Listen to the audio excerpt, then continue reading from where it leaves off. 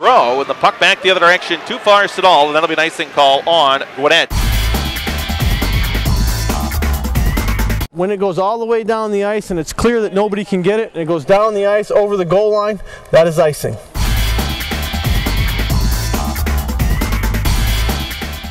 If you, anytime you're standing behind the red line, a pass comes from behind the red line and goes all the way down the ice, that puts it into a situation where icing can be called.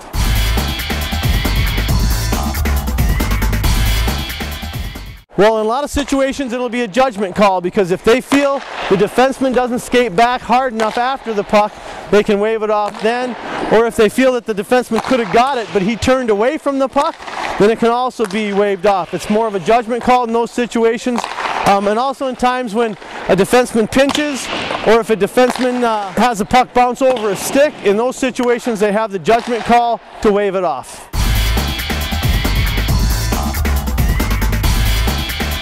If it goes all the way down the ice and the goalie comes out of his crease before that puck gets over the goal line, then icing is waved off because he's come out of his crease.